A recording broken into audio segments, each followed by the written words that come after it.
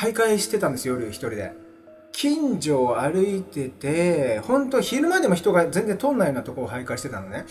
で、そこで夜中3時ぐらいだったのに、なんかね、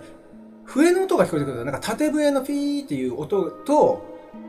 子供の笑い声、キャハハハっていう笑い声が遠くで聞こえてきたんですよ。こんな時間にって思ってたの。でもまあいいや、いろんな奴がいるだろうって気にしなかったの。結構見晴らしのいいとこだったんだけど、その音がだんだん近づいてくるんですよね。で、なんだと思って、まあでもいいや、気にしないって言って、で、しばらくまた一人でブラブラ徘徊、ほんと目的もなく徘徊して歩いてたんですよ。その音がいよいよ結構近いな、これ見れんじゃねえかぐらいの音の距離になった時、パッて見たら、全身真っ白の髪の長い、白いの、あるでしょ、あの服着た女性が遠くでゆっくり歩いてるのがパッて見えたんですよね。そこで俺慌ててもうダッシュで逃げて、ねえ、何だったんだあれっていうのがあったの。で、そこからしばらく何もなかったんだけど、高校でそのギターを、楽器をやってたやつがいて、そいつと話したんですけど、そいつ霊感が強いってすごい言い張る人間だったんですね。で、そのお話をしたの。そしたら、それ何歳の頃？それ15歳の頃。で、ちょっと待って。そこからさ、なんかひき逃げとかにあったことあるって言われたの。で、ある。で、そういえば何回かあるって言って、俺なんかね、何回かひき逃げにあったことあるんですよね。で、それってさ、定期的に起きてたって言われたの。そしたら、ひき逃げにあった日付を思い返したら、ちょうど3ヶ月おきだったんですよね。あ、それはまずいよって言われて、お寺行こう。俺よく行ってるお寺あるから、連れてってあげるからお寺行こうって言われたの。で、お寺行ったの。そしたら、なんかね、いや、そうそう、あとね、不思議と、そのお寺に行くまでは、この話を人にすると、悲しくもないのになぜか涙が出てくるっていう謎の現象が起きてたんです、私の体には。で、お寺行きました。で、そのお寺のお坊さんに、お話ししました。そしたら、それはなんか決して悪い例じゃない。こんなところで夜遊んでちゃいけないぞ、みたいな、自分の道を間違えるなって、あなたの道を正そうとしてるいい例だっていうことを言うわけなんですよね。まあ、よくわからんけど、まあいいや、まあいいよ、そんな話どうでもと思って、まあいやいや付き合わされて寺行ってて帰ったの。で、その日の夜、夢を見たんですね。当時バンドを組んでいた僕のギターの家の、で、その夢は始まったんです。で、一緒にそのウィーニングレブ一緒にやってたのね。で、あ、そういえばさっき、ホタルさんと豊くんが、あつしくんいますかってうちまで来たよっていうの。そういう夢の中でそのギターの子がね、俺とギター、バンド組んでた子がね、それで、何言ってんのって、ホタルさんって誰だよ、豊くんも知らねえよって言って、いや、でもさっき、あつしくんいますかってうちまで来たよっていうのね。なんで気持ち悪いな、俺、いや、帰るわって言って帰って。で、家に帰って、家の玄関開けたら、開けた瞬間、なぜかうちの母親がこう立ってたのね。で、そこで、あ、そういえば、あっちゃん、さっき、ホタルさんと豊くんがあつしくんいますかって、うちまで来たわよっていうのね。で、ちょっと待って、それあいつも言ってたけど、そのギターのやつも言ってたけど、なんなの気持ち悪いな、俺その人たち知らねえよって言って。で、もういいや、気持ち悪いな、寝るよって言って部屋に行って寝たの。で、寝ました。で、寝るときで、うちね、昔怖がりだった頃って、なんか怖いから、両親の部屋に枕持って、ここで一緒に寝かしてってよく寝かしてもらってたの、なんか怖かった時って。いや、もうこんな年になって、なんか今更こう怖いから一緒に寝てなんて言えねえけど、でもなんだろう、なんか見られてる気がするの、なんか気持ち悪いな、怖いなと思って、もうここは恥をしないで、行くかと思って枕持って、で、両親の部屋に行ったの。そしたら、両親の部屋行ったら、なぜか母親がいなくて、お父さんだけ寝てたのね。で、ね、ちょっと恥ずかしいんだけど申し訳ない、今日ここで寝ていいかなって言って、そしたら、お父さん起きないでずっと寝てるんですよ。で、ブソブソなんか言ってんのね。何言ってんのって近づいてみたら、それでお父さんが、ホタルさん、豊くん、ホタルさん、豊くんってなんか言ってんの。ちょっと待って、マジそれ誰なの？その友達も、お母さんも言ってたけど、それ誰なの？俺そいつマジ知らねえんだけどって。で、ホタルさん、豊くん、ホタルさん、豊くんって言って、バッて親父目つぶったまま起きて、立って歩いてって、ゆっくりドアの方に向かって、歩いてたの。で、親父がドアの前に立ったら、ドアが勝手にキーッと開いて、親父そのまま出てったの。で、ドアそのまま閉まったの、自動でね。んなら、ドアがその後、ゆっくり開いたの。そのゆっくり開いた瞬間、俺その夢の中で体が動かなくなったわけよ。で、何ってなった時に、ゆっくり開いた時に、その時まさに見たあの女性が、入ってきたの。で、入ってきて、体動かない、嘘だろ、夢だろ、みたいな思ってて。で、青白い顔がだんだん近づいてきて、ニヤって笑った時点で、あーってバッて起きたの。で、起きたらものすごい涙が出てて、でも、この夢を見て以来、この話をしても全然涙とか出なかったので、この夢を見て以来、一切ひき逃げとかにも、会わなくなったんですよね。っていう経験があるよっていうお話。ごめんね、長くなっちゃって。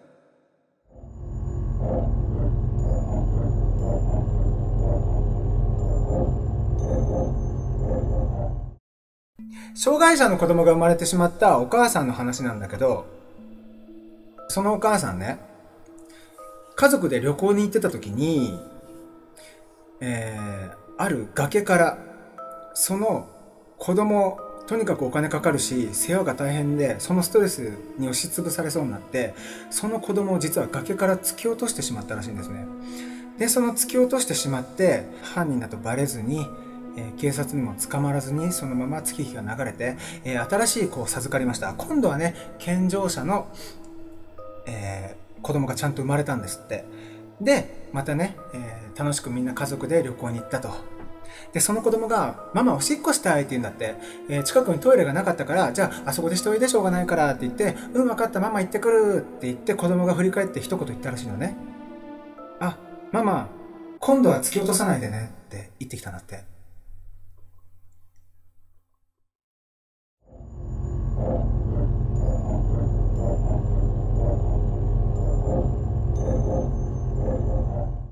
あるタクシー運転手さんが、夜のね、深夜2時とか3時ぐらいにお客さんを一人乗せたんだって。で、そのお客さんは、すごいね、肌の白い綺麗な女性だったらしいんですよね。で、普通さ、タクシーでどこどこ行ってくださいって、道のね、目的地を言ってくれでしょ。で、どこどこまで、はい、わかりましたって行くのが普通タクシーでしょ。でもそのお客さんは不思議とね、どこどこまでって目的地を言わなかったらしいのね。そこ右で、そこ左で、そこまっすぐで、ってこういう感じで道案内されたんだって、なんか変わったお客さんだなって、その運転手さんは思ってたらしいんだけども、その指示通りに、運転してたら、あるね、なんか山の近くに着いたんだって、人気のいない、すごい暗い、街灯もほとんどない山の近くで、車止めたんだって。で、ここでいいですって言われたらしいんですよね。だからここでいいんだったらいいけど、待て、じゃあ、待って、こんな山奥に家があるんですか？あ、そうなんですよ。私変わってますよね。ここに家があるんですって言うんだって。でもこんな夜中にこんな暗いところで女性一人、一人にするのはちょっと申し訳ない。ちょっと危険だし心配だから家まで送りますよって、そのタクシーの運転手さんは家まで送ってったらしいんですよね。そしたら、ある小屋があったんで、ボロボロの小屋があったので、ここ私ん家です。なんで、ここでいいです。ありがとうございましたって言って、本当に大丈夫ですか？こんなとこ住んでんだって。じゃあここが家なんだったらいいですってことで、帰ろうとしたんだって。でも、ふと振り返って、ちょっと待ってよって、こんなとこに、こんな小屋に女性で一人で住んでるなんてありえんのかって思って、そのボロボロの小屋だったから、なんかね、穴とかが開いてたんだって。で、その隙間があったから、その穴から、ちょっと良くないけど、穴の中覗いてみたんだって。そうしたら部屋の中が真っ赤っかだったらしいのね。部屋の中が真っ赤っかで、うわ、なんだ不気味な部屋、変わった人もいるもんだなと思って普通に帰ったんだって。で、その次の日ね、同僚に昨日さ、俺こんなお客さん乗せたんだよって話をして、そしたらその同僚のタクシーのうんちゃんが、そのお客さん俺もこの間乗せたよって言って、肌の白い子だろって言って、そうそうそう。で、この夜中に3時ぐらいに乗せたんだよって言って、あ、そうそうそう。そういえばさ、そのお客さんさ、って、その同僚の人が、目が真っ赤っかじゃなかったって言ってきたんだって。その時ゾッとしたんだって。わかる？その小屋で、穴を覗いて赤い部屋っていうのは部屋じゃなかったんですよ。それは赤い部屋じゃなくて、その反対側からその女性がこっちを覗いてたっていう赤さだったんだって。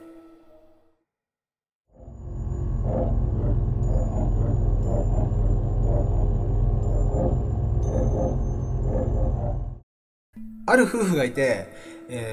旦那さんはね、ちょっと浮気症の旦那さんだったそうなんですね。で、この旦那さんは、ある時、奥さんに浮気がバレてしまいました。で、そこで、夫婦喧嘩になったんですよね。で、その夫婦喧嘩が、すごくね、ヒートアップしてしまって、旦那さんは、奥さんを突き飛ばしてしまったんだって。で、その突き飛ばした時にたまたま運悪く転んで、打ちどころが悪くて頭ぶつけて亡くなってしまったんですよ。これはまずいと。計画的犯行でもないからかなりやばいですね。でも必死になんとかこれ、ちなみに小さい子供もいたらしいんですよね。で、なんとかこの遺体なんとかしないといけない。捕まるわけにはいかないってことで、袋に入れて遠いとこに、車で運んで、埋めて隠したらしいんですね。で、それがバレずに行方不明に届けを出して、なんとか、まあ、容疑者にはなったけども、疑われてはいたけども、証拠が出ないからということで、なんとか捕まらずに済んだんですって。ただ、問題は子供ですよね。まだ小さい子供がいるんです。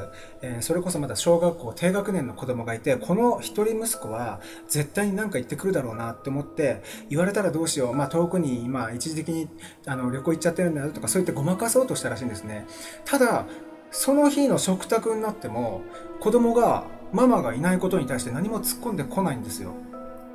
で、不思議とその次の日になってもその子供は突っ込んでこないんですって。で、その次の日に自分から言ってみたんだって。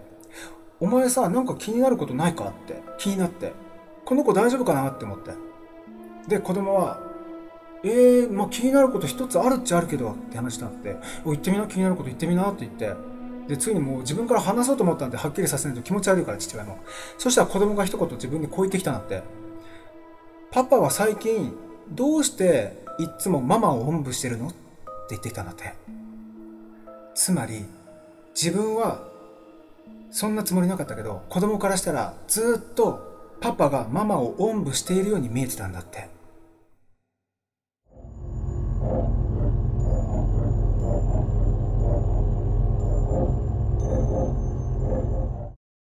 ある3人の女の子たち、仲良し3人組がいたんですね。で、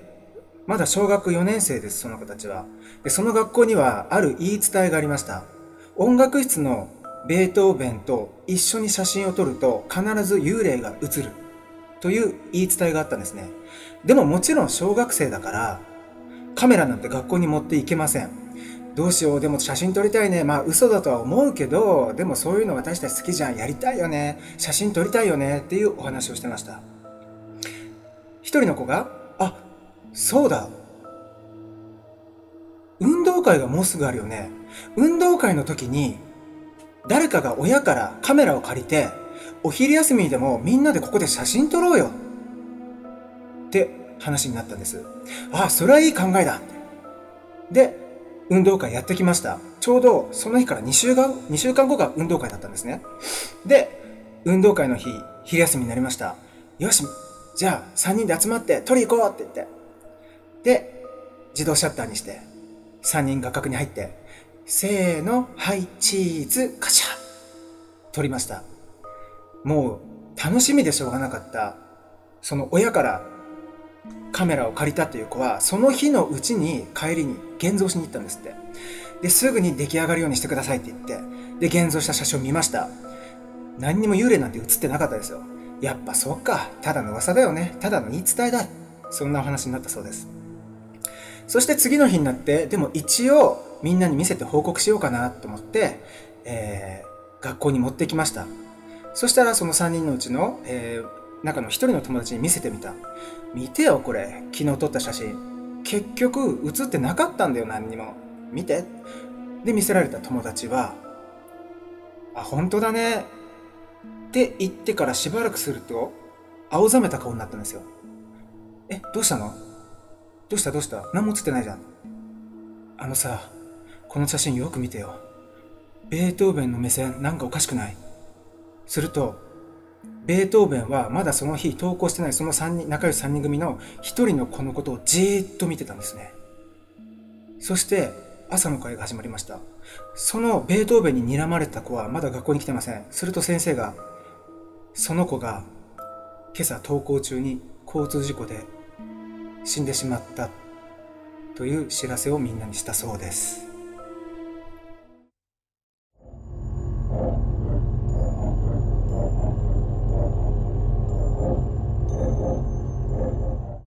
これはね、ある男子学生たちのお話で、男子学生、仲良し2人組の悪ふざけのために行った肝試しの話をしますね。その男子学生の2人は、近くにもともとアパート、5階建てのアパートだったんだけど、今は全く使われていないっていう、廃墟になったとこがあったのね。で、そこがいつしかもう肝試しの有名なスポットになってたんだって。で、友達と悪ふざけをしたかったその2人組はね、じゃあ一緒に行ってみようかって話になって、そしてその肝試しにはある一つのルールがあったのね。そのルールというのは、階段でちゃんと5階も越えて屋上まで登って、でその屋上まで行ったら自分たちの名前を書いた紙をそこに置いてきて、最後まで降りてきて、それで、肝試し任務完了っていう感じの、そういったルールがあったんだって。だからそれを2人でやろうぜって話したの。で、やっぱり怖くねえよとは言ってるけど、やっぱどっかしらちょっと怖いのね、2人ともね。で、階段を登ってきました。1階、2階、3階、4階、5階、そして屋上まで行って、2人は見事、自分の名前を紙に書いて、それを屋上に置いてきたの。何にもなかったじゃねえか。やっぱあれだよな。こんな噂で終わりなんだよなって。結局幽霊なんかいねえんだよ。で、ちょっとね、実は内心ビビってた2人は結構気楽になって、階段降りてったの。で、降りながら、なんだ全然怖くなかったな。うん。結局幽霊っていないんだろうな。うん。ね。やっぱりさ、こういう噂って怖いよな。迷信だよ、ただの。うん。なんかこいつ運しか言わねえなって。内心お前ビビりだからやっぱビビってんだろうってね、友達は思ってた。一人の方が運しか言わないんだよね。で、そんな感じでずっと話しながら下に降りていくところ。で、3階ぐらいになって、急に後ろから声がしたの。おい、お前さ、さっきから誰と話してんの？え？後ろ向いたらその友達がいるのね。さっきからって横から聞こえてたのに、友達はずっと後ろにいた。え？お前、ずっと後ろにいた？ずっと後ろにいて、お前がずっと一人でブツブツ喋ってるから。待って。でもさ、俺の隣からずっと声してたんだよね。隣に誰かいなかったって聞いたの。そしたら、誰もいないはずの隣からまた、って聞こえたんだって。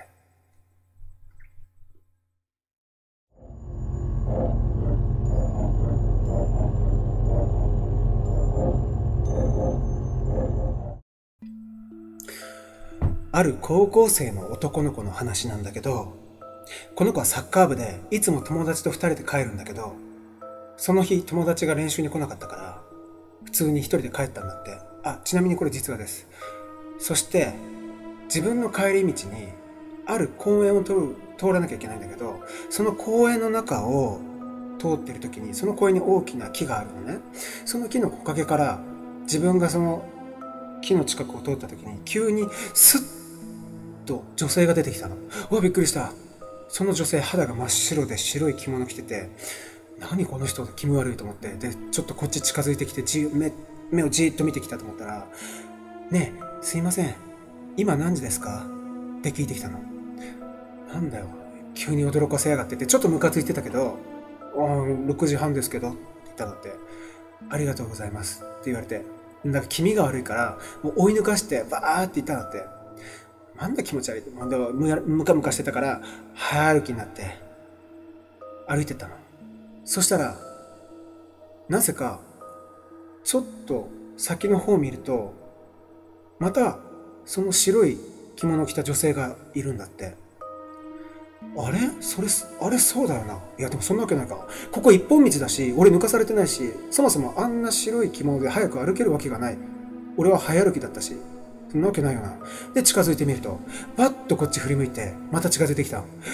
嘘だろって。さっきと全く同じ女性だったの。すいません、今何時ですか？6時40分ですけど。ありがとうございます。ちょっと気味が悪くて、もう逃げるようにスタスタスタスタとその先行ったの。で、いつも乗るバス停のとこに着いたの。で、バスを待って並んでたんだけど、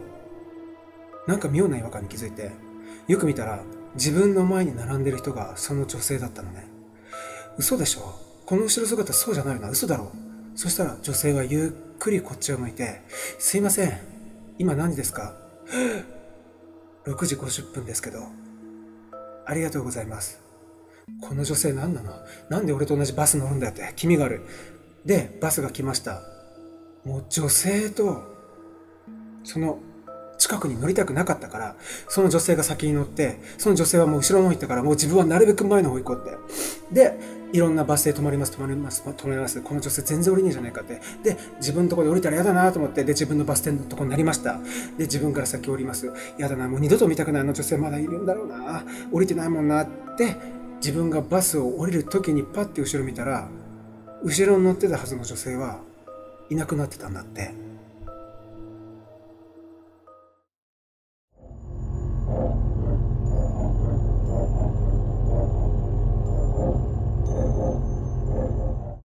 ある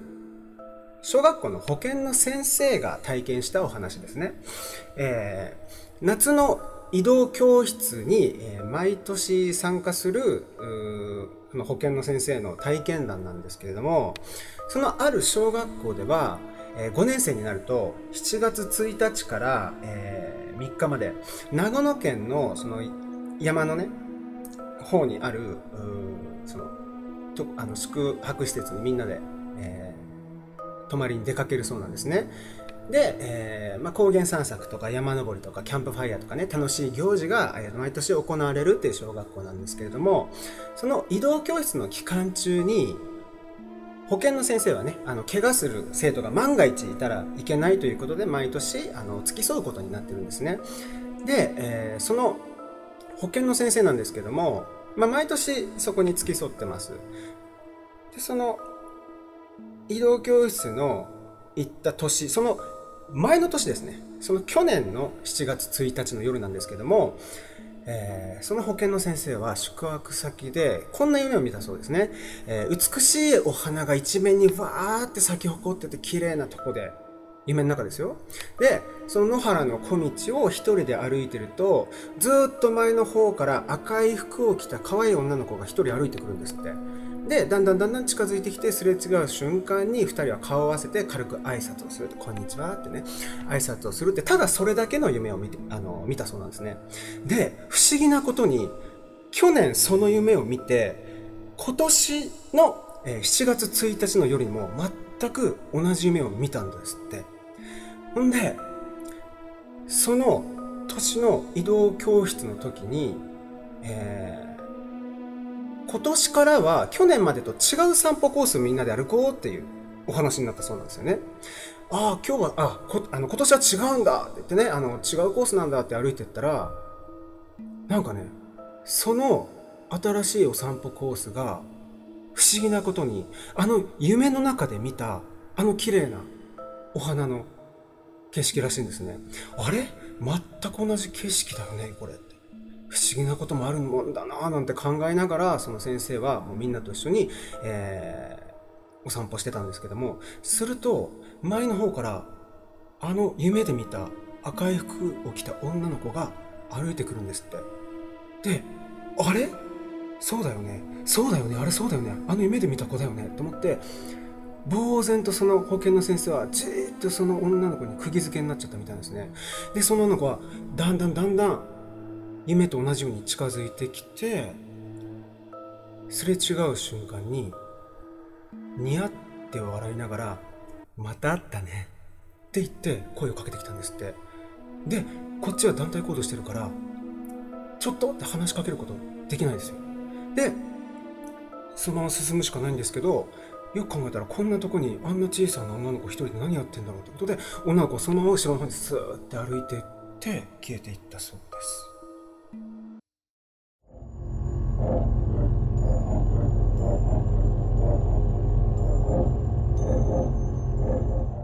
今回の舞台は病院です。長年ですね、看護師をしている明美さんという女性から、聞いたんですけども、明美さんこんな話を教えてくれました。10年以上前のことらしいんですけれどね、ある日翔子さんっていう若い看護師の方と2人で、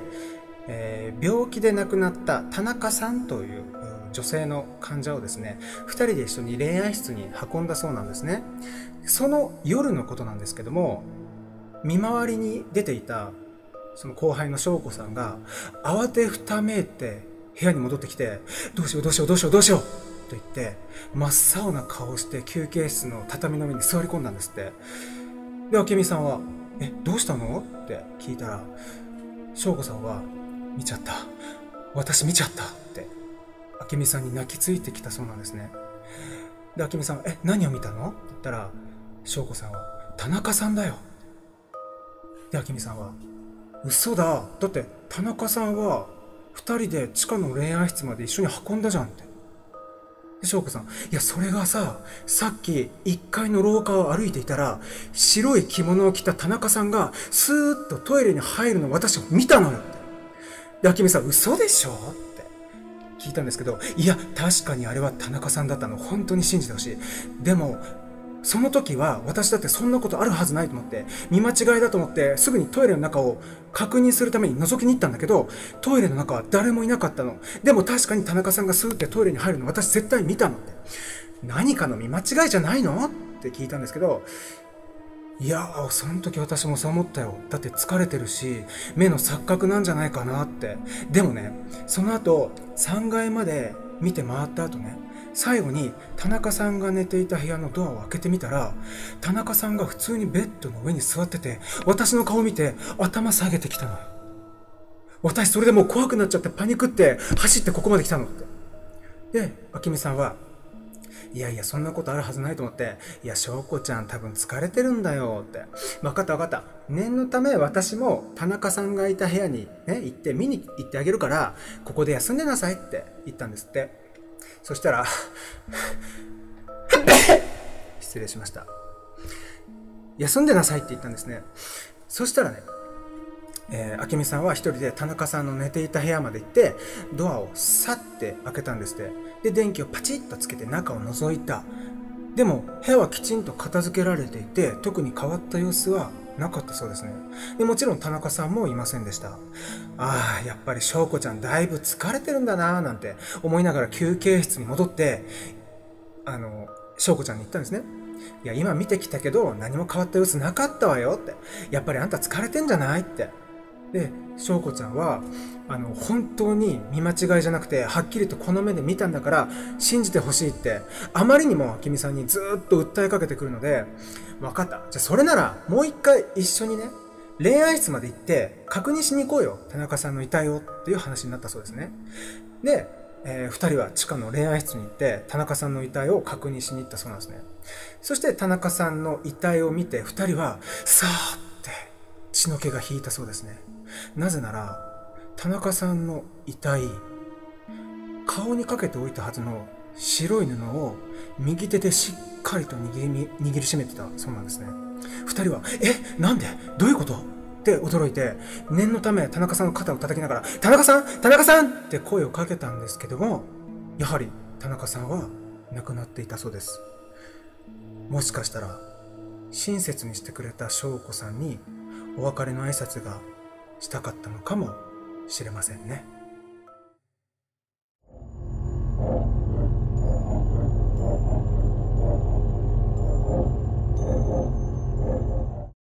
これはね結構昔のお話になります。ある小学校、結構田舎町の小学校だったんですけど、その小学校は警備員さんが、夜必ず見回りしてたんですね。でも不思議とそこの警備として勤める人たちはみんな長持ちしないんですよ。最初はやる気満々で始めるんだけど、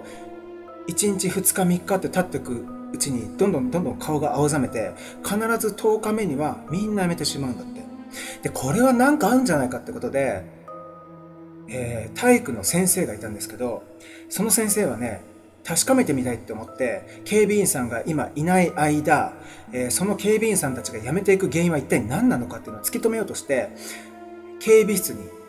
自分で泊まり込みして、自ら警備をしたんです。そういった熱心な先生だったんですね。で、その先生はちなみに、剣道3段に柔道4段の腕前なので、最悪何があったとしてももう怖いもんなんかない。めちゃくちゃ強いから。よし、じゃあ泊まろう。で、警備をして、特に何もないな、異常ないな。で、警備室に戻って小説読んでたんですよ。そして、うとうと眠くなってきたなーって時に、2時ぴったりになった時に、ボーン、ボーン、時計の音が鳴ります。そこで、1段目、1つ登って嬉しいなっていう女の子の声が聞こえてきたんですね。なんだなんだ今のは。誰か侵入してきたのか。僕と思ってその先生はいいよ、誰でもかかってこいと待ち構えようとしました。でも、その後何の物音もしないんですよ。何だったんだろう、怖いなと思って、でも眠りについたんです。で、翌日、他の先生たちに昨日に夜中2時にこんなことがあったって話したけど、それ怖いですね、大丈夫ですか？先生無理しなくていいですよ。いや、大丈夫大丈夫。ここで諦めたら私突き止めようと思ったこの目的果たせませんから、大丈夫です、何が出たって。で、結局2日目、また警備をしたんですよ。その先生は勇気がありますね。そしたら、また2時になった時に、ボーン、ボーン、時計の音が鳴った後、2段目、2つ上がって嬉しいな。また同じ女の子の声が聞こえたんですね。ちょっと待って、これ何なんだ何だ。で、3日4日5日とずっと1日ごとに増えていくんですよ。よく考えたら、警備室の前の階段って10段までしかないんですね。じゃあ10段になった時に、一体この後どうなるんだろうと思って。で、9日も同じ声が聞こえた。で、他の先生たちにも話してるから、どうしようどうしよう、今日10段目なんだけど何か起こるかな？なんかあるかな？俺大丈夫かな？でも、いや先生、これは本当に危ないんじゃないか。やめた方がいいんじゃないか。いや、でもここまで来たら私は逃げませんよ。何があったって私腕っぷしには自信がありますから。大丈夫です。わかりました。じゃあ念のため IC レコーダーで録音しておきましょう。録音しておきました。先生に万が一のことがあっても何があったかわかるように。そして10日目です。深夜2時になってまたいつも通りボーンボーン時計の音が鳴った後、10段目10段目だよ。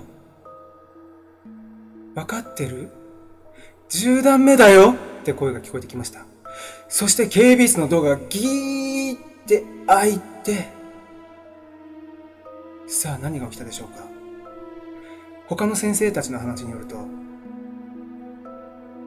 次の日朝その警備室に行ったら、その体育の先生は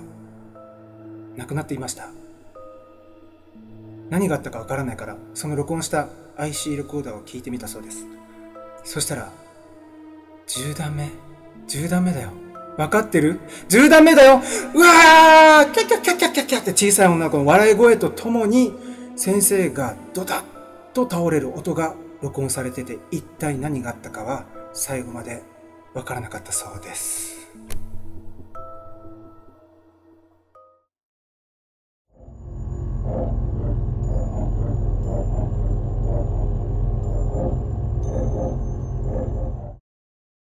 ともみさんという方が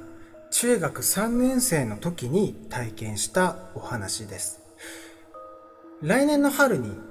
受験を控えていたともみさんは週に3日間塾に通っていたそうです。で、ある日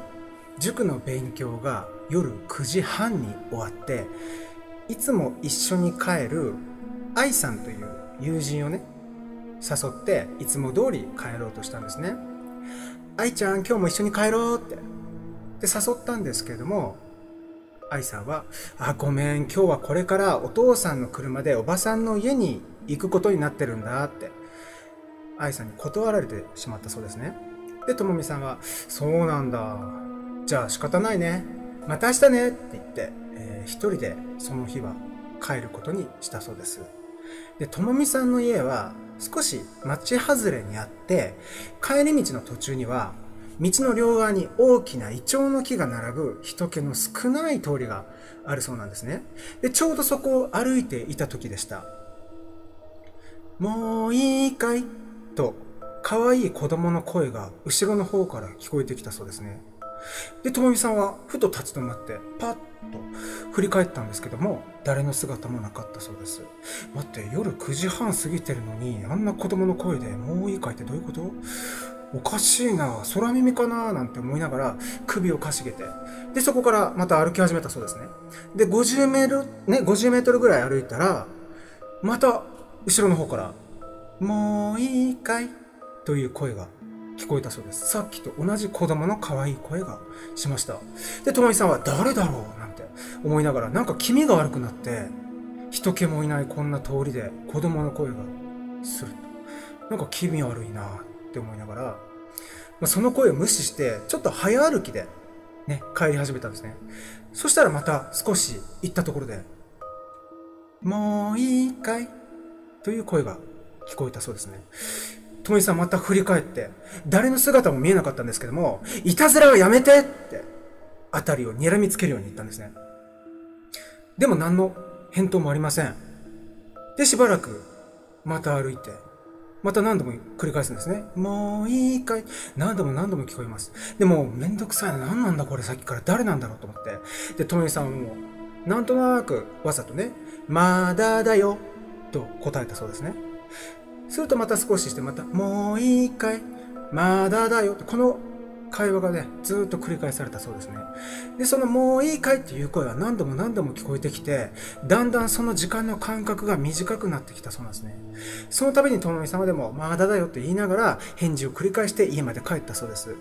で、やっと家に着いて、ただいまーと言って家の中に入るとすぐにドアをバタンと閉めて鍵をガチャガチャっとかけて、お母さんちょっと聞いて、すごく今怖かったのってお母さんに言ったら、お母さんは慌てて、どうし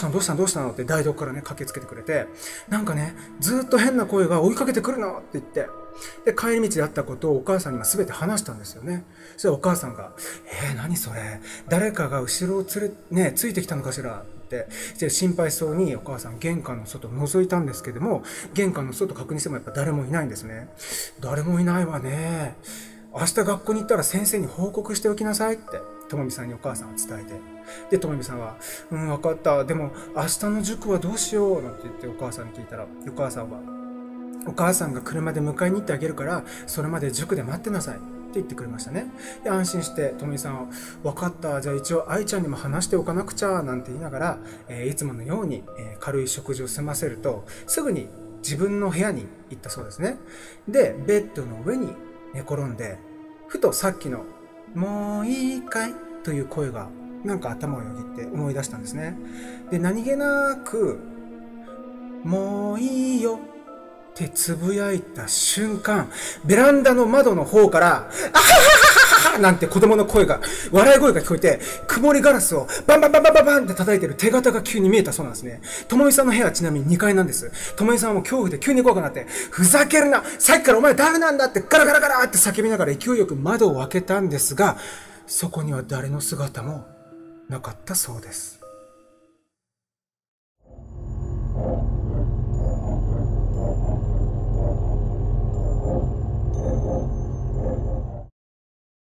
ある男性が夜中に一人で高速道路を運転していた時の話です。高速道路ある男性は普通に運転していたんですけども、突然後ろの車がやたらプププププってクラクション鳴らしてくるんですって。で何なんだろう、うるさいなーなんて思いながら、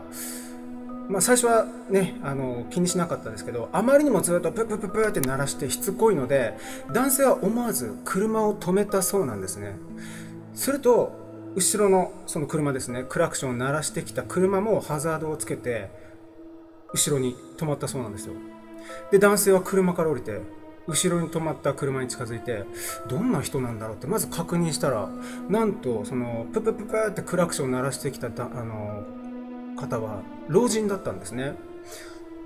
で男性はさっきから何なんですかププププって鳴らして問い詰めるようにその老人に聞いたそうなんですね。そしたら運転席に座っているその老人は驚いた顔で、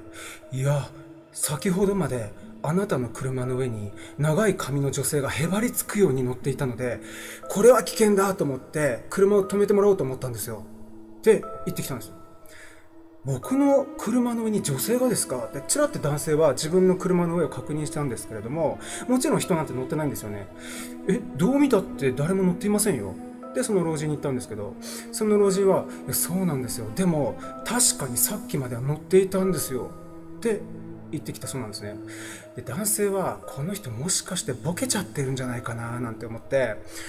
まあこの場は軽く流そうと思ってね、あ、そうですか、まあ知らせようとしてくれてありがとうございますと声をかけて、まあその老人もね、すみません、私の見間違いだったのかもしれないですね。まあそれではお気をつけてと言って、その老人は車を走らせていったそうなんですね。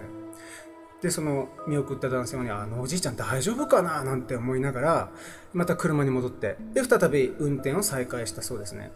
で、またずーっと走っていると、トンネルがあって、そのトンネルに入った瞬間に、急になんかゾゾゾゾッと寒気がしたそうですね。男性は、あれ風邪でもひいたかななんて思いながら、何気なくチラッとルームミラーを覗き込んだらしいですね。そしたら、後部座席に見知らぬ女性が座っているのが見えたそうなんですね。慌ててパッて振り返って確認すると、誰も乗っていないんですよ。肉眼で見たときは誰も乗ってない。と思ってパッてまた前を向いて、もう一度ルームミラーを確認したんですけど、やっぱりルームミラーで見たら、見知らぬ女性が後部座席に乗っているんですって。で、よく見ると、笑いながら男性の目を鏡越しにじーっと見つめてくるそうなんですね。怖くなった男性はわーって言ってアクセル全開で踏み込んでトンネルを駆け抜けたそうなんですけども、トンネルを抜けた瞬間に急に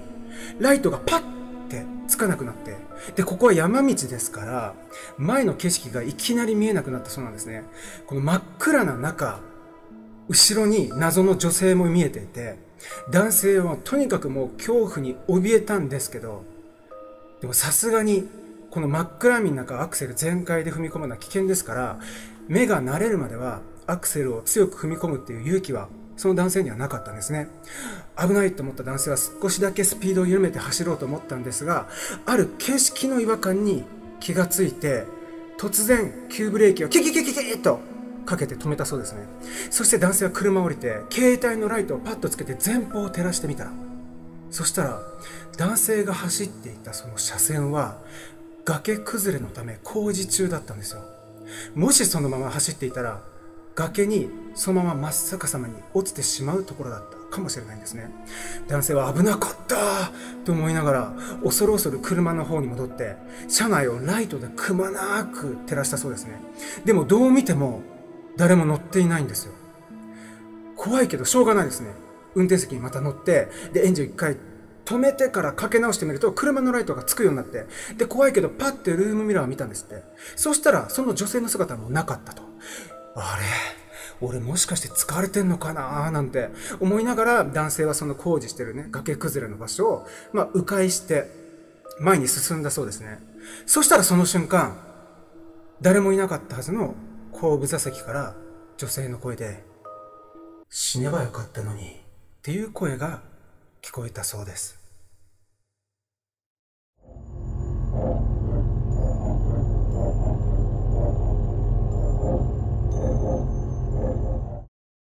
圭介さんという方がいまして、その方が大学時代に体験した奇妙なお話です。圭介さんはですね、ある大学の水泳部に当時所属していました。その水泳部は夏の合宿で四国の方の海辺のね、民宿に1週間ぐらい泊まったそうなんですね。で、圭介さんたちが泊まった民宿はエアコンがついてなかったみたいです。今ではこれね、ほとんどないと思うんですけど、昔はこんなに夏が猛暑じゃなかったので、エアコンがついていない代わりに格安で泊まることができる民宿がいくつかあったそうなんですね。で、その水泳部は昼間に練習をして、もうヘトヘトになって疲れて、で、夜はね、その部屋に戻るんですけども、とても蒸し暑かったので、圭介さんたちは部屋の窓を全開に開けて、扇風機でなんとかその暑さをね、しのいでいたそうなんですね。で、布団の上に、圭介さん、ゴロゴロね、横になって雑誌をね、読みながら、そばにいた3年生の小田先輩という方と部屋が一緒だったらしいんですけども、布団の上にゴロゴロしながら、先輩、来年の合宿はもうエアコンがついてるところに泊まりましょうよ、なんて話して、で、先輩も、そうしたいな、毎晩寝苦しくて疲れが全然取れないよな、でもエアコン付きの部屋は高いぜ、なんて言って、じゃあ北海道あかりのね、北海道とか、そのあたりの涼しいところ泊まり行きましょうよ、みたいな。バカだな、お前は。北海道までの交通費考えたら、この辺でエアコン付きの部屋泊まるだろう、みたいな。そんなたわいもない話をね、していた時のことでした。突然、小田先輩が、ちょっと待って。この音何って言い出したんですよ。で、圭介さんは、何ですかって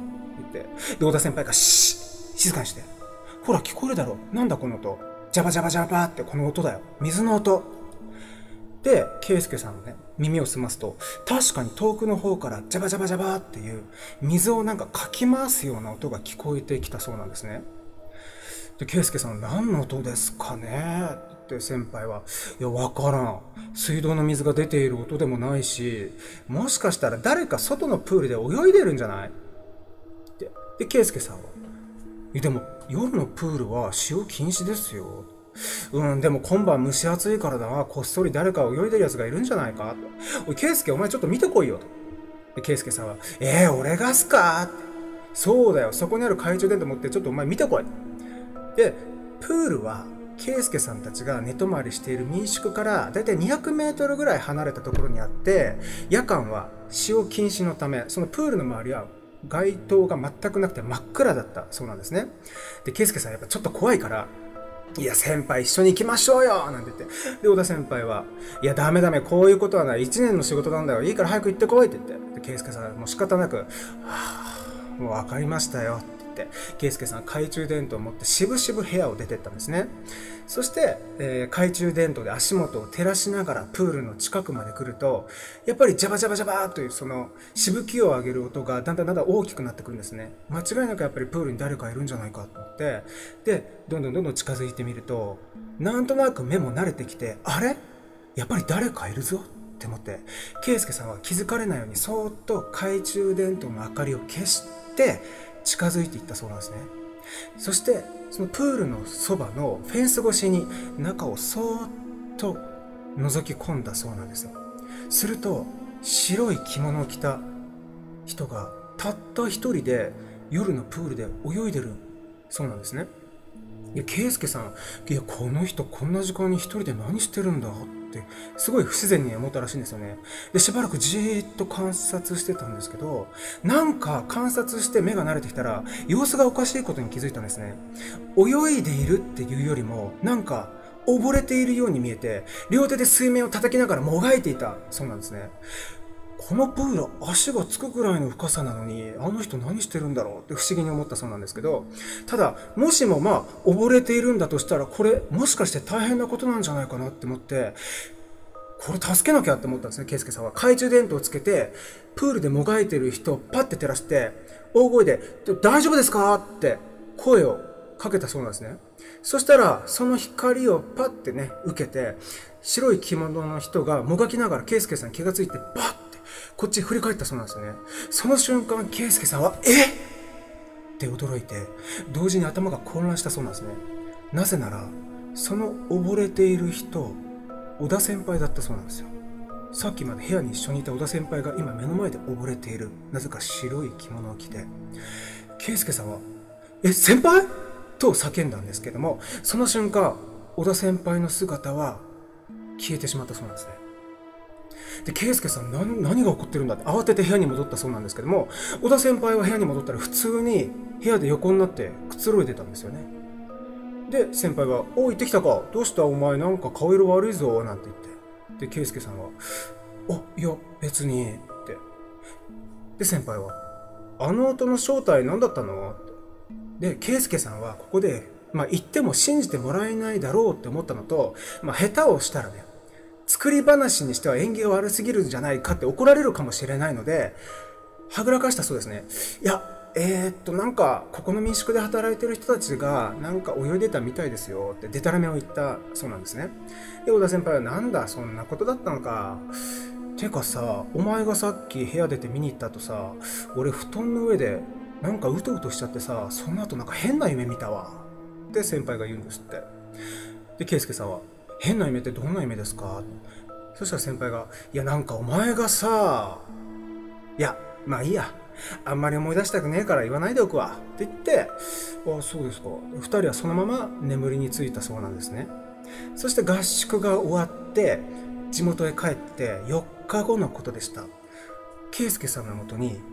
小田先輩が海水浴場で溺れ死んだという連絡が届いたそうです。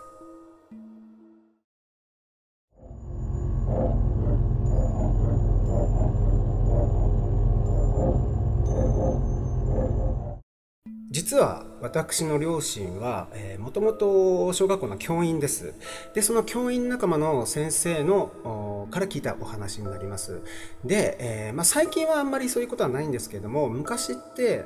校内の警備当番っていうのがあったですね、宿直当番というんですけれども、その、ある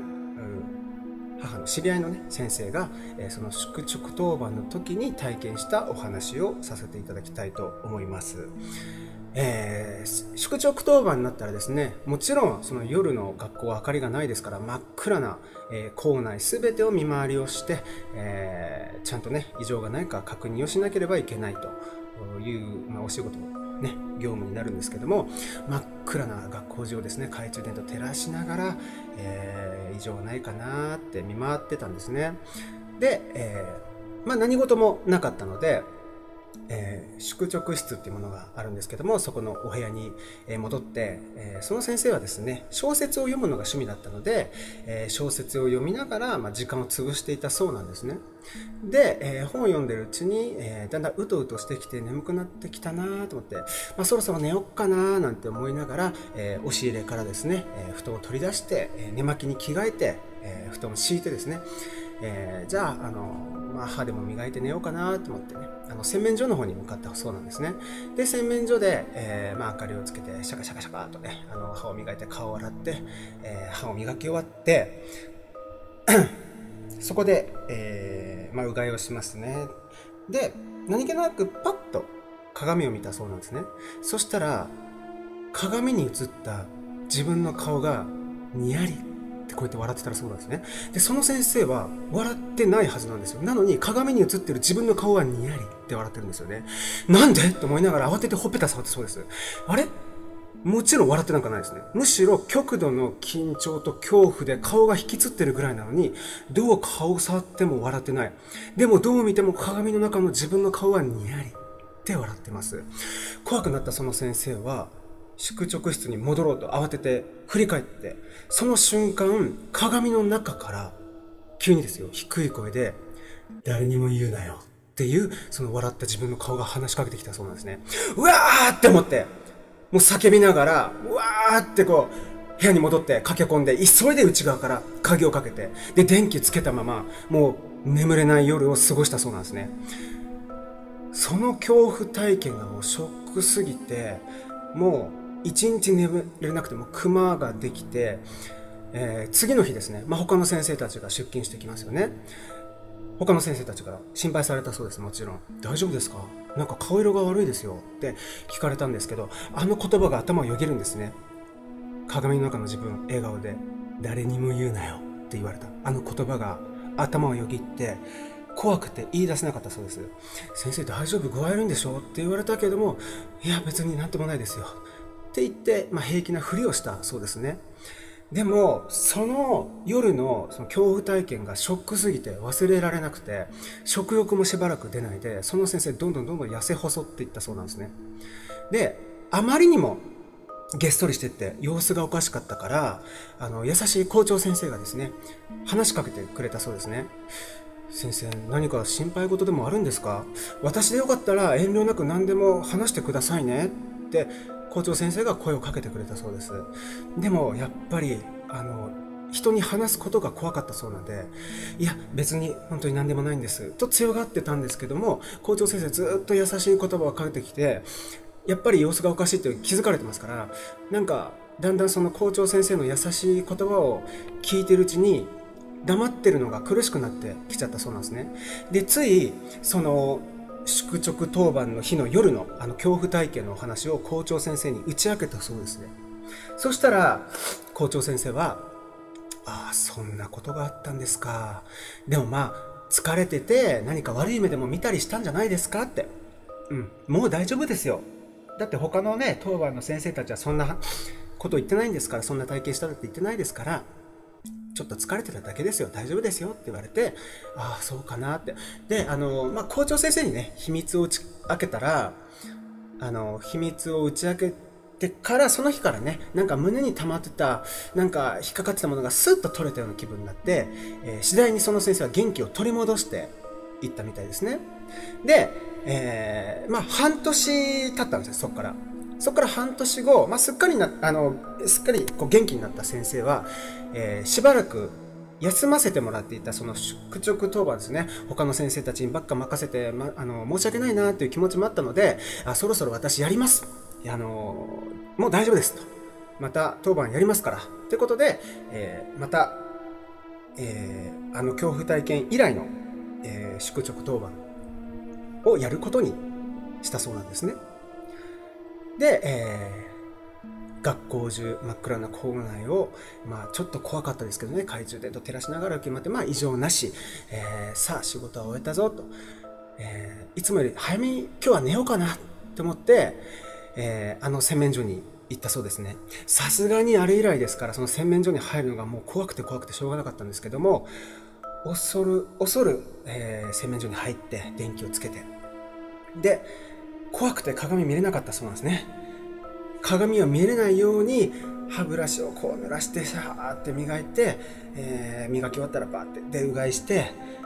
もう大丈夫なはずだよなって、ここで鏡見て自分の異常のない顔だったらもう俺は大丈夫、あの日はただ疲れただけということになるから、鏡見たこうかなと思って恐る鏡見たそうなんですね。そしたら普通の自分の顔だったそうなんですよ。だからもうすごい安心して、よかった、やっぱりあの時の自分は疲れてただけなんだなっていうことで、そんなことを思いながらね、顔またバーって洗って、よかったって思ってパッてまた鏡を見た時に、あの時と同じ自分の笑った顔がにやりってまたこっちを見てたそうなんですね。やっぱり間違いない、俺疲れてたわけじゃない、あの時見たんだこの顔って。でまた確認します。俺はどう考えても笑ってない、むしろ怖がってる、この顔はむしろ緊張で引きつってて笑ってるなんて絶対ない。でも鏡の前の自分は笑ってます。でその鏡の自分が話しかけてきました。笑いながら、誰にも言うなって言ったよなって言ってきたんですね。もう恐怖で怯えて、その先生はもうすいませんでした、許してくださいって必死に謝ったんですね。でもうその後その鏡はただでさえ笑顔だったんですけど、その自分の笑顔がスーッと校長先生の顔に変わって大笑いしだしたそうですね。もう怖くなってタタタタタって逃げて、でまた部屋に戻って内からガーッ鍵をかけて電気パチってつけたまま、またあの時と同じように眠れない夜を過ごしたそうなんですね。でまたげっそりした顔で朝を迎えて、その次の日の朝、同僚の先生から学校に向かう途中、交通事故で校長先生が亡くなったという知らせを聞いたそうです。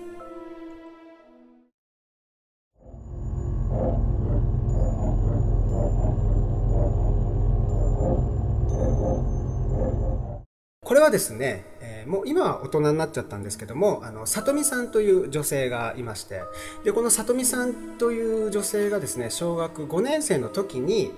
夏の林間学校で体験した時の、お話になります。はい。でその林間学校なんですけども、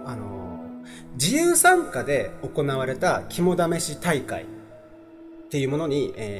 参加することにしたんですね、里美さんは。で、その参加希望者が集まる場所に集合しました。でその参加希望者が、集まる場所っていうのが、みんなが泊まる宿舎の、裏手に、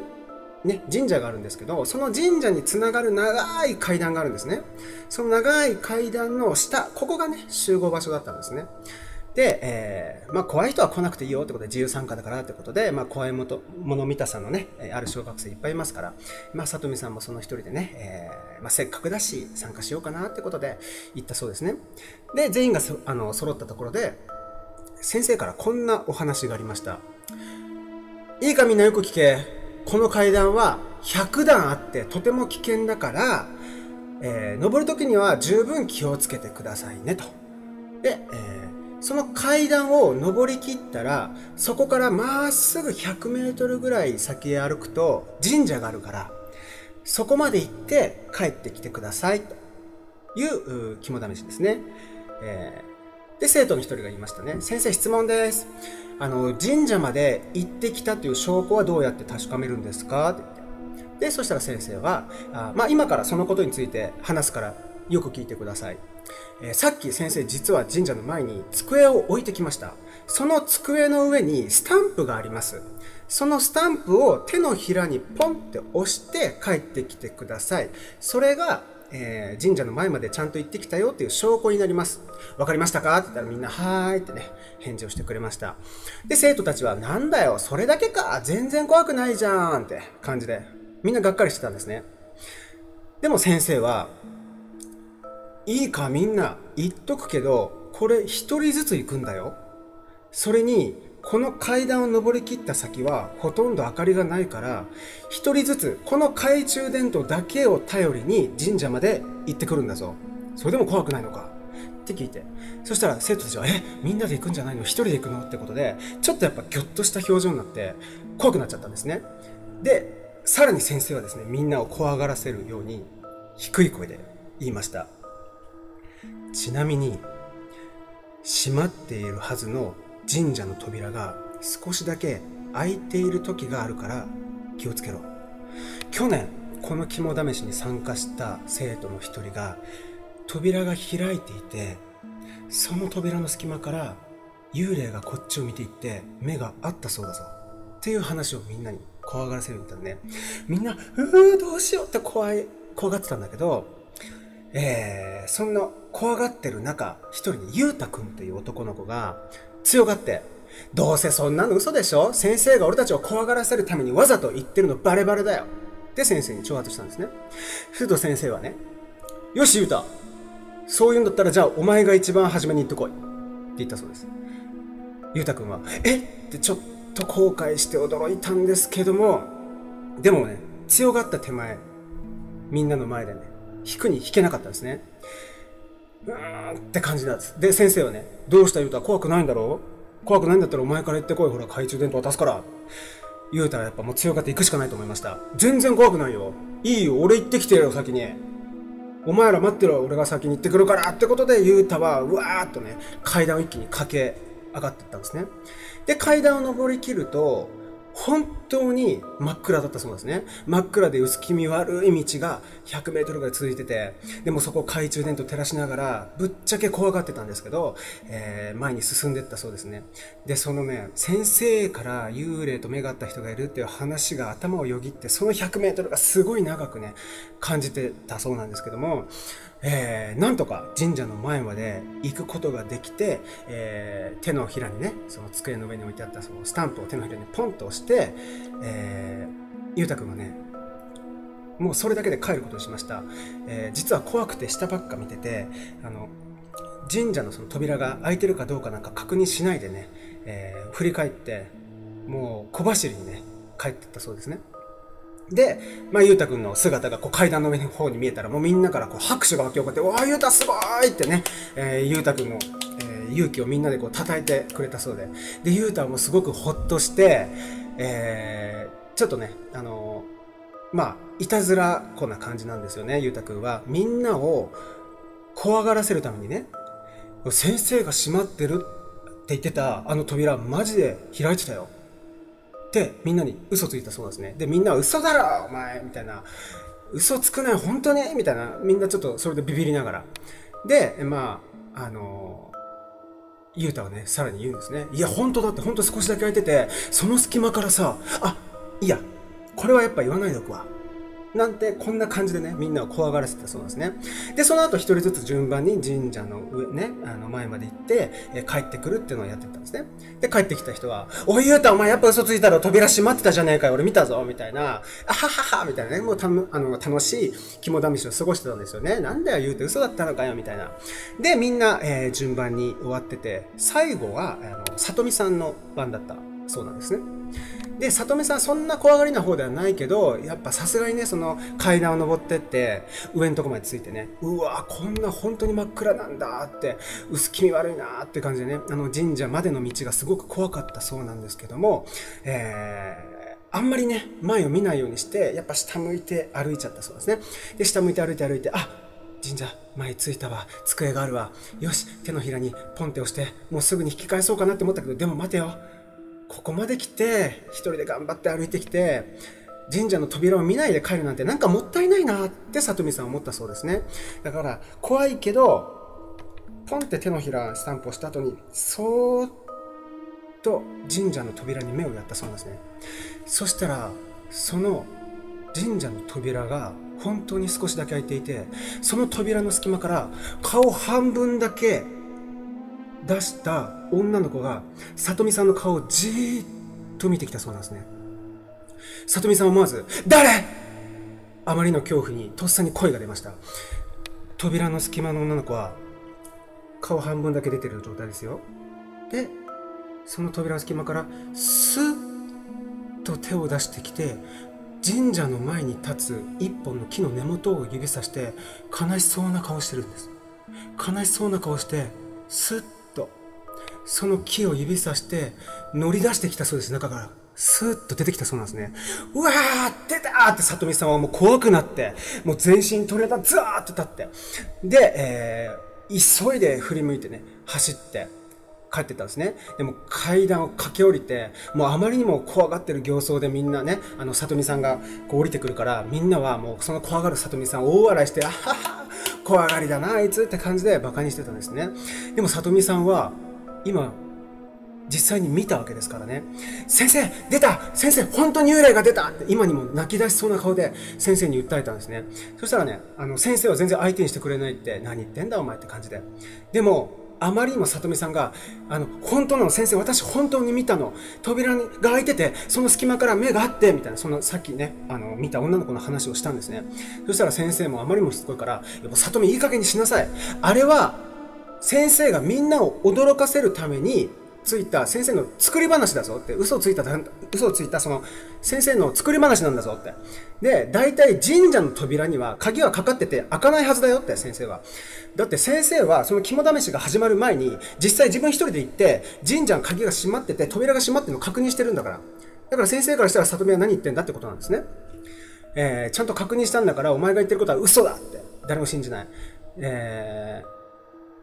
里見さんはもう悲しくて誰も信じてくれない。生徒も先生も。で、そのまま宿舎に帰って、で、この話を肝試しに参加しなかった人たちも必死に里見さんを訴えかけて、もう大声で本当に見たの怖い、誰か助けて怖い見ちゃった私って言ってる時に、たまたまそこにいた地元出身の管理人さんがその話を聞いて、ねえちょっとあなたその話本当なの？本当にそれ見たの？って聞いてきたんですって。なんか興味津々で聞いてくるんですって。本当なの？誰も信じてくれないけど私さっき本当に見たのって言って、その管理人さんなんか様子がおかしくて、まさかそんなことあるかしら、まさかねみたいな考え込んでるらしいんですね。で、その後管理人さんはこんな話をしてくれました。実は3年前にその近所の女の子が神社付近で遊んでいるうちに行方不明になっちゃったって。で、それは誰かに誘拐されたのか、もう今生きているのかどうかも分からずに、未だにね、その女の子が見つかってないという話があったんですね。で、次の日、なんか管理人さんは、その女の、里見さんが言ってた、お話が妙になんか心に引っかかってて、バカバカしいとは思いながらも、地元の人たちに声をかけて、その里見さんが言う、女の子が指をさしていたという木の根元を掘り起こしてみたそうなんですね。そしたらそこから行方不明だった女の子の遺体が発見されたそうです。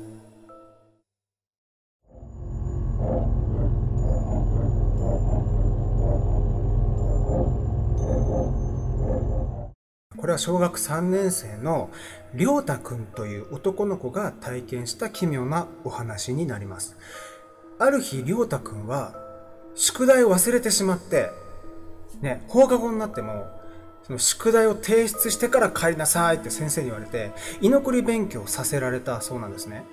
で、クラスのみんなはもちろん下校しますよね。りょうたくん以外のクラスのみんなが下校して、宿題を忘れたのはりょうたくん一人だけだったそうなので、りょうたくんは教室に一人だけ残ったそうですね。で、先生も職員室行っちゃったから、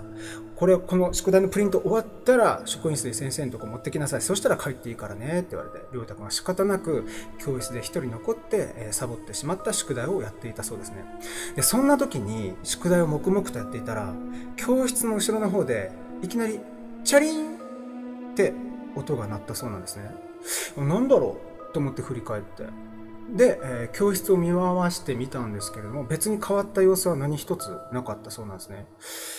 まあいいかと思って仕方なくまた宿題を再開したんですね。そしたら、しばらくするとまた後ろの方でチャリンっていう音がしたそうです。で、どうも教室の入り口のドアあたりでなんかその音鳴ってるなって思ったんですね。で、気になったりょうたくんはドアの方に歩いて近づいてみたら、床に5円玉が2枚転がっていたそうなんですね。あれって言いながらりょうたくんは首をひねって5円玉を拾って、とりあえず教壇の上に置いたんですって。で、さっきの音これだったのか。でもそれにしてもどうしてだろうななんてね、考えながら、もしかしてりょうたくん一つひらめいたんですね。一つ心当たりがあったんですよ。それ何かって言ったら、サトシくんっていういたずらっ子のね、友達がいたんですね。そうか、サトシのいたずらだなと思って。このサトシくんとりょうたくんは大の仲良しで、サトシくんいたずらが大好きだから、時々りょうたくんをびっくりさせるようなことをしてくるみたいなんですね。で、りょうたくんはきっと一人で教室にいる自分をサトシくんが驚かせようとしてやってるんだなと思って。で、ドアの隙間から5円玉を投げて、自分にこう、脅かすためにいたずらしているだけだと思ったそうなんですね。そしたらりょうたくんは、逆にサトシくんびっくりさせたろうと考えたそうなんですね。りょうたくんはあえてドアの近くの席に座って宿題をやるふりをして、またサトシくんが5円玉を投げてきたらいきなりドアをガラガラっと開けて驚かしてやろうって思ったそうです。で、しばらくするともうプリント集中しないですよね。もういつチャリンってなるかっていうそれだけで、しばらくしたらね、またドアの隙間から5円玉が飛び込んできたそうなんですね。で、チャリーンってなったその瞬間、りょうたくんはすぐに立ち上がって、サトシだろガラガラガラガラって大きな声で怒鳴って、勢いよくドアを開けたそうなんですね。ところがドアの向こう側、誰もいなかったみたいなんですよ。で、この日から、りょうたくんのクラス、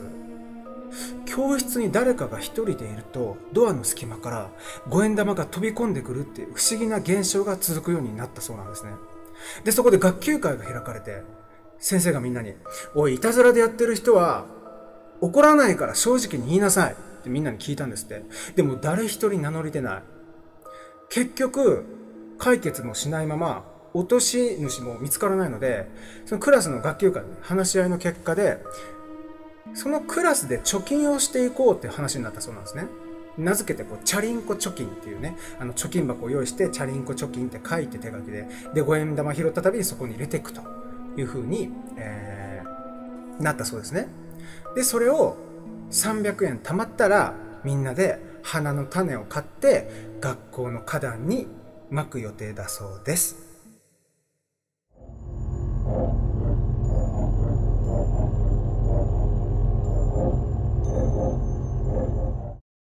昔ね、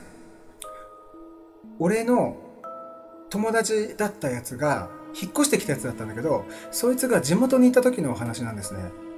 で、そいつの地元にはもう廃墟になってしまっている病院があったんですよ。で、そこの病院は新しく何かに新しくね、施設として建てられるんじゃなくて、そのまま廃墟のまま残されてたんだって。で、やっぱり病院だから、いつしかそこの場所が心霊スポットになってたらしいんですね。で、そこの心霊スポットでは必ず行ったら出るっていう噂があったので、その友達と、他にも2人友達連れてったらしいんだけど、行ってみたんだって。で、そこではあるルールがあってね、カメラを撮影して、開けていい部屋と開けちゃいけない部屋っていうのが決まってたので、で、開けるときには必ず失礼しますって言って入って、出るときには必ず失礼しましたって出なきゃいけないっていうルールがあったので、それにのっとって、じゃあ楽しいから行ってみようぜって若かりし日の、その少年たち3人は行ったらしいんですよね。で、ビデオカメラ持ってきたから持ってきたよ。で、ちゃんと回していこうぜって言って、せーので入ったので、で、念のため IC レコーダーも録音しといたので、で、普通に行くでしょ。で、じゃあまずここのコース、まずここだなってガラガラって開いた時に、失礼しますって言って、で、一応撮影したのって、映ったらいいねって。で、失礼しましたって言ったのって。で、出てきました。